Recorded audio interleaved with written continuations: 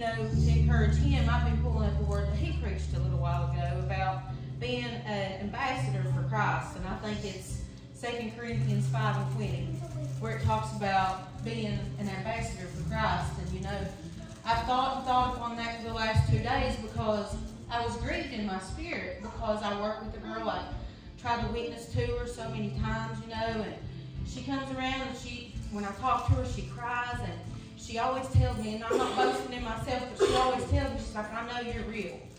And she said, you know what, there was this person that she knows that posted something on Facebook, so be careful what you put on those, social media and stuff. She said, I know this person. She said, and just the other day, they're posting big, long sermons on their Facebook, and then today they're talking about how they were ugly at this or doing that to people and saying negative things. And we got to watch how we conduct ourselves because people are watching us.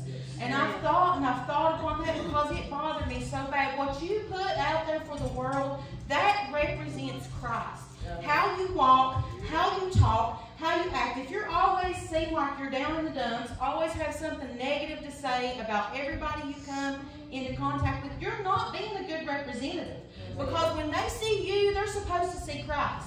They're supposed to see kindness. They're supposed to see gentleness. They're supposed to see love. And I just thank God for the words that we get that causes us to search ourselves.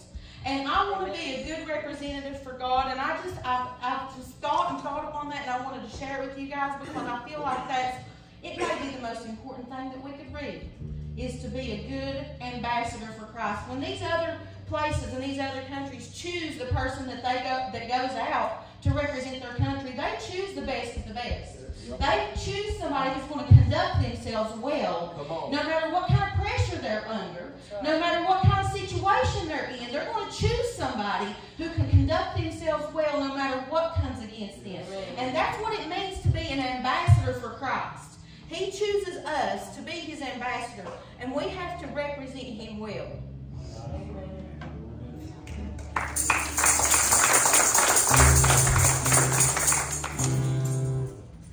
Look what the Lord has done. Look what the Lord has done. He healed my body. He healed my mind. He saved me from the I want to praise his name.